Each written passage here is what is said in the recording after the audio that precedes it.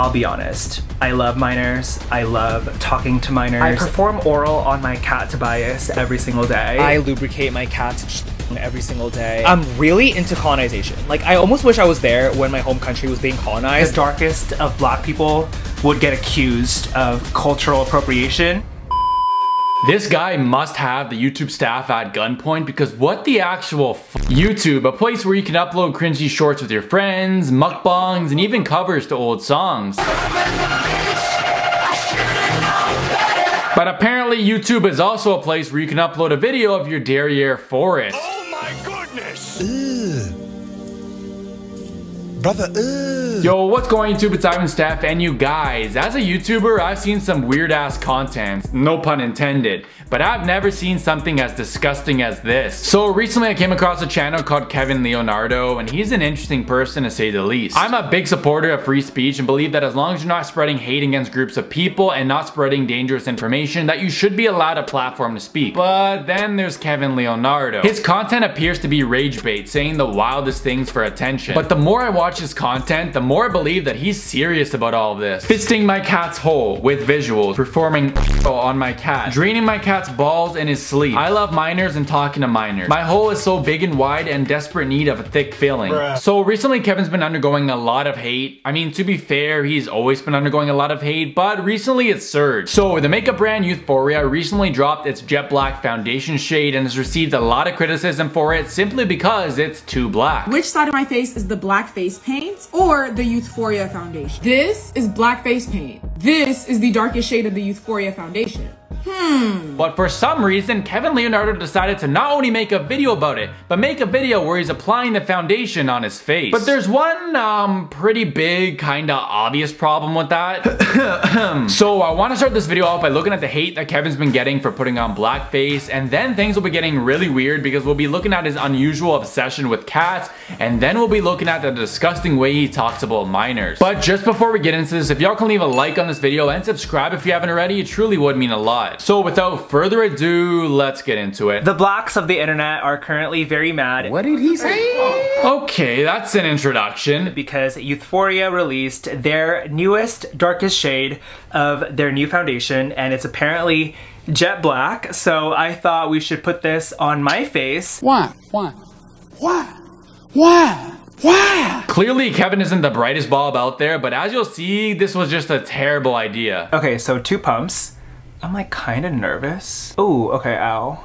Not ow, my bad. I don't know why I said ow. 2 pumps, this can't be too bad, right? Well, it gets bad because he pulled the Shane Dawson. All right, so this is the darkest shade of the Youthforia foundation on my face, and it looks very, very black. Like, I feel like the darkest of black people would get accused of cultural appropriation. What? What the f is this guy rambling on about? He really thought he ate with that statement. Kevin is not a black person, not a makeup guru, and admits that he doesn't even wear makeup. I obviously don't wear makeup. So this was just him trying to offend the maximum amount of people as possible. And it worked, because just take a look at these comments. Get in the coffin, Kevin. He's the middle child. I just know he's a disappointment of the family. As you can see, people on YouTube are very upset with Kevin, calling him out for painting his face black, but not only that, but just the way he was talking about black people in general. It looks very dark. Like, I feel like I look darker than like Lupita from Us. That was just disgusting, and there was no need for a comment like that. But this wasn't just on YouTube. He did this on TikTok as well. The darkest of blacks would get called out for cultural appropriation if they wore this Youthforia foundation shade. But not only did he do this on TikTok, he actually filmed a separate video for it. The blacks of the internet are very mad because Youthforia released their newest, darkest shade. Kevin had the chance to be like, okay, I was wrong, I shouldn't have done it. But the fact that he filmed himself putting the foundation on for YouTube,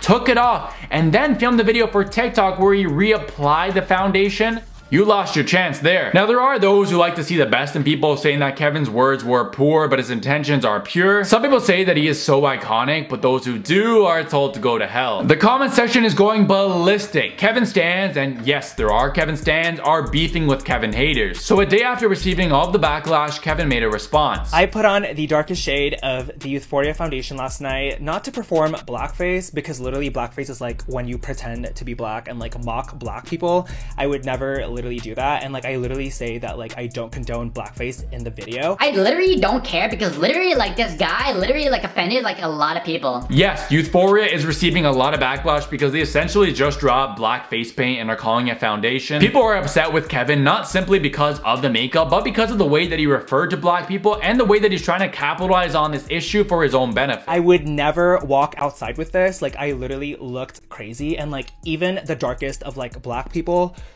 look actually crazy wearing this because this foundation is problematic. Like I'm literally just uplifting the black voices. Bitch, where?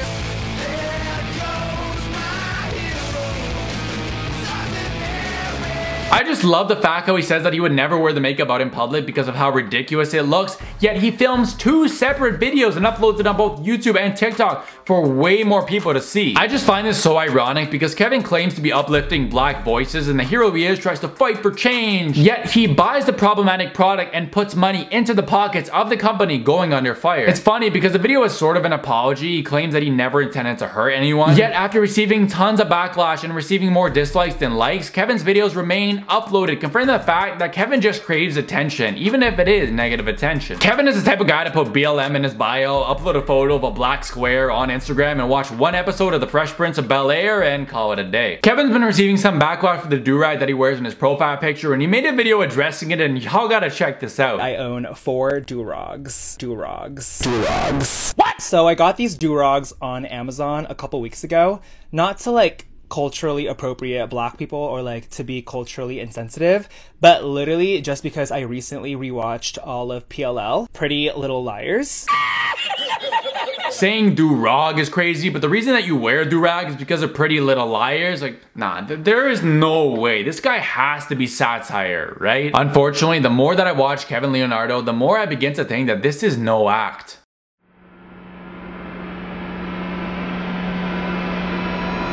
For y'all watching right now, I have a question. Have you ever seen the docuseries Don't F With Cats? If you didn't watch it, essentially they talk about the infamous Luca Mainata, who is in prison for doing some terrible things to a student named Jun Lin. So the docuseries focuses on the events leading up to that moment, including the disgusting videos that Luca posted where he did some cruel things to cats. Now, the reason I'm bringing this up because on Kevin's channel, he has numerous videos where he talks about cats in disgusting ways. Why I'm obsessed with my cats, fisting my cat's hole, performing on my cat, busting giant loads with my cat in bed. We failed to make my cat squirt. Oh, hell no! Bro, what is that thumbnail? And that's just some of them. There are way more. But the fact that they are monetized disgusts me. YouTube is supposed to be a safe place, but this guy promotes the weirdest of weird. Just take a look at the way that he starts his videos. Hey guys, it's 11:23 in the morning and I've been literally busting the biggest loads all morning and all night last night, and so has my cat Tobias. I perform on my cat Tobias every single day. I'm obsessed with my cat's pee. This guy seriously needs a better intro because what the actual fuck? As I've said, this guy discusses things in a certain way for shock value that will give people the most rage. So this video is titled Performing Oral on My Cat, and in the video it appears that he is going to be doing the nasties to his cat using his mouth. But basically, here's a clip of me performing oral on my cat earlier today. I do this every single day, and I think, you know, I have to find ways for him to enjoy it. No. Wait. Oh, God! No, God, please, no! No!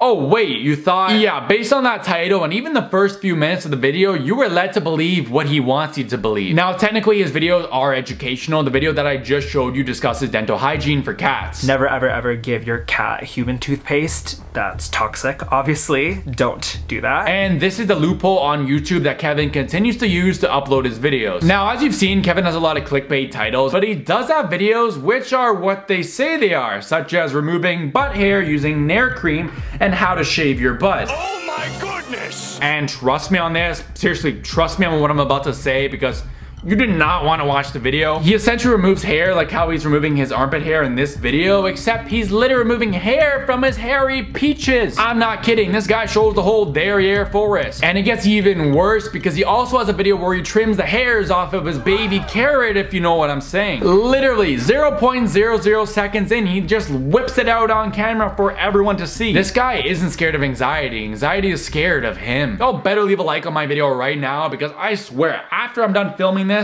I gotta go bleach my eyes. Now, Kevin's video is age restricted, but let's be real. A lot of people who use YouTube under the age of 18 set their age as 18 and wouldn't expect to be jump scared by an actual human baby carrot. And Kevin himself knows this, which brings me to my final point where we'll be looking at Kevin's sus behavior with minors.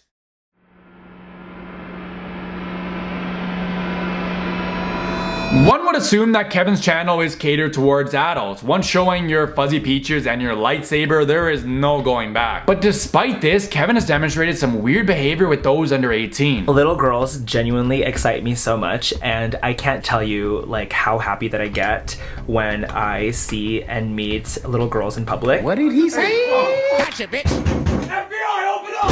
So in this video, he talks about a meetup that he had where he meets a lot of his younger female fans at a hockey rink. He shows footage of the meetup, and as you can see, they're laughing, taking selfies with him, and even gives one of them a hug. I absolutely love just talking and getting to know sweet little girls that like me. Look, I've been trying to stay neutral and observe things for what they are, but it's kind of hard to do so considering the types of videos that Kevin uploads and when he says things like this. I'll be honest, I love minors. I love talking to minors. It's just so strange. In Exhibit A, he talks about at the rink how he met an 8-year-old girl, and you can watch the video for yourself, but despite being triple her age, he was hanging out with her, took a selfie with her, and asked to meet her parents. Look, I don't have kids, but personally, if I found out that someone like Kevin was hanging out with my daughter, This is Sparta! that would be the end of him right there. I wouldn't trust this guy around any kids, and especially after learning about his Discord server. So recently, Kevin underwent a lot of heat for his NSFW Discord server, which is essentially a Discord server for posting adult content. Now, I don't have Discord and never used it, but after reading into it, it appears that Kevin had an NSFW Discord server where people are posting adult things, very inappropriate things, yet a 14-year-old was a moderator for it. In the server, there's a lot of people who are underage and a lot of people who are of age. A server where people are having inappropriate conversations with each other and where corn on the cob is posted. I obviously can't say the word on my channel, but like, those types of videos. And there are screenshots of inappropriate conversation that Kevin had with his younger fan base in the server. Now in this video, I don't know exactly how much I can share, so I will leave a link in the description box below. It's a Google Drive folder that I found. It's essentially just showing screenshots of what you need to know about the Discord server. But the more I research into Kevin, the more I start to believe that this isn't an act. Fingering minors is one of my favorite things to do in life. He talks about how he watched the Epstein and Dahmer documentaries on Netflix and then says this. But I did get aroused from imagining what it would feel like if my partner, my personal man, was this like super rich and powerful figure that like owned a whole island and like forced me to give him a massage and then like banged me. In the video, he talks about how him role-playing as one of Epstein's victims is a turn-on for him, which is not only disgusting, but also completely disrespectful to the victims. Just imagine watching one of the documentaries and seeing all the victims crying and you're just sitting there like, oh my god, Slay, I wish I was you. Look, I know that LA is expensive, but the bills can't be that expensive. To be honest, this guy is brave. I will give him that. Knowingly embarrassing yourself for the world, having no shame posting this types of videos, it takes a lot of guts. And look, I'm not part of the alphabet community, so it's not my part, but I feel like Kevin is a terrible representation of the community and only worsens their image. Someone will see Kevin and how creepy and disgusting he is and apply that image to the entire community, which is unfair. And back to Luca Manata, it all started with cats until it escalated and did the absolute worst to a human being. And the dots were always there, but it wasn't until he did the absolute worst for people to connect these dots. And by no means am I saying Kevin is gonna resort to that, but the fact that he's only 26 years old and with only a few years, you know, doing blackface, the way he talks about cats, showing his parts on camera with no shame, the way he talks about minors, the way he talks to minors. When the views drop and Kevin gets bored, what will he do next? Anyways, I want to know what y'all think about Kevin Leonardo, so leave a comment down below and let me know. If you were both educated and entertained, please consider leaving a like and subscribe if you haven't already. But until next time, it's been IvanSteff. Peace.